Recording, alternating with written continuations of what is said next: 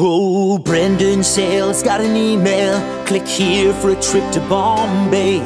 It's not even called Bombay anymore, but she clicked it anyway. And now our data's been held hostage, and now we're on a sinking ship. And the hacker's in our system just cause Brenda wanted a trip. She clicked on something stupid, and our data's out of control. Into the hands of a hacker, and he's a giant asshole. He encrypted it in his basement. He wants $1 million for the key. And I'm pretty sure he's 15 and still going through puberty. I know you didn't mean to do us wrong. Somebody check on Brenda. But now I'm dealing with this all week long. She's crying in the break room to make you unaware of all this ransomware. That is why I'm singing you this song. Come on, take it from me, the director of IT. Don't click on that email from a prince in Nairobi, cause he's not really a prince. Now our data's locked up on our screen, controlled by a kid who's just 15. And he's using our money to buy a Ferrari. Hey, I'm Nate, and we wrote this song about ransomware to educate people. People like Brenda. Oh God, I'm so sorry! We know you are, but Brenda, you're not alone. This hasn't just happened to you. No!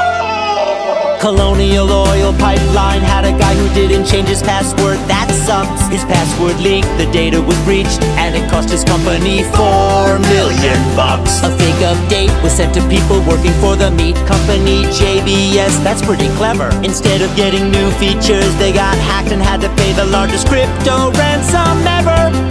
And $20 billion, billion with a B, have been paid by companies in healthcare.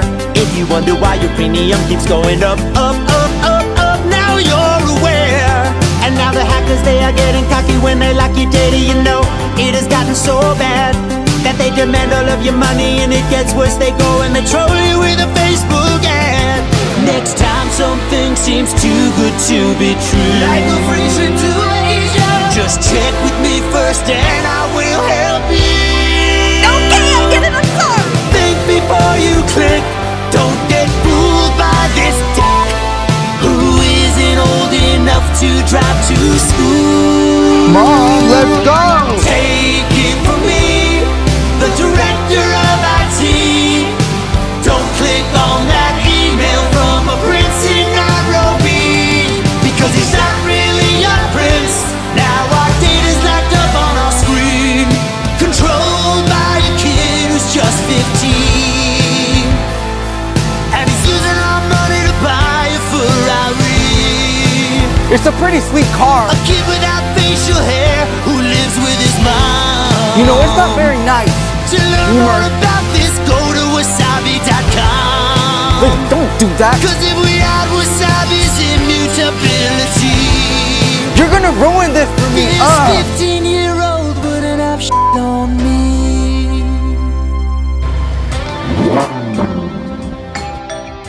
Oh, hello there. Delivery for Skylar? Oh, I'm sorry. I think you have the wrong here, Skylar, that is not your car. Yes it is, Mom. You are grounded, mister. What? Where did you get the money to pay for this car? Trading crypto? Malarkey. Malarkey? Are you selling the pot? It's not called the pot, Mom. Excuse me. Slinging rocks, are you? God, Mom, you are so chuggy. What do you mean, Chewy? Don't even worry about it. You come back here, Leave me Skylar. alone and leave me alone. Is anyone gonna sign for this?